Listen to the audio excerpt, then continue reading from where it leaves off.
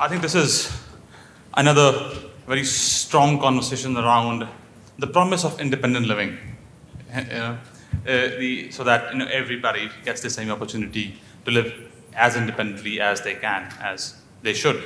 I want to start with Rosanne, you, to talk about the story of your brother and share as from a point of view of his journey towards being where he is at, and we are honored to listen to that story. My brother, his name is Robert Gay.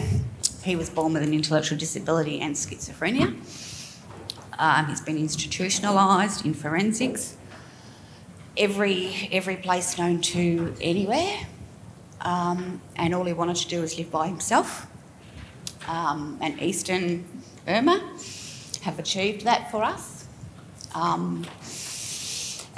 And Pathways to Care and Future Focus, he would not be where he is today without those people. It was a hard journey for him to get his wish, that he wanted to live independently with people coming and going in his home and cooking his food, doing his woodwork, his activities, not what they wanted him to do, not what the companies wanted him to do, not what the houses wanted him to do. He was doing what he wanted to do. I really can't thank Irma enough, and Pathways to Care and Future Focus for their commitment to my brother and myself. Thank you. If you want to, I can come back to you, but I would love you to talk about the last 5-6 years just before he got what he wanted, or he got close to what he wanted. I don't want to mention names of companies that he was with.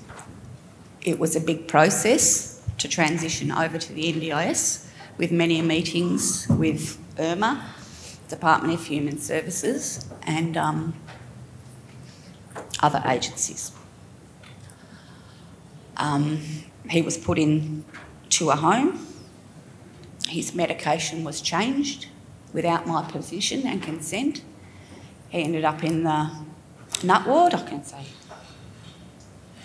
and strapped down and chemically restrained, and the system didn't care. The system put him there.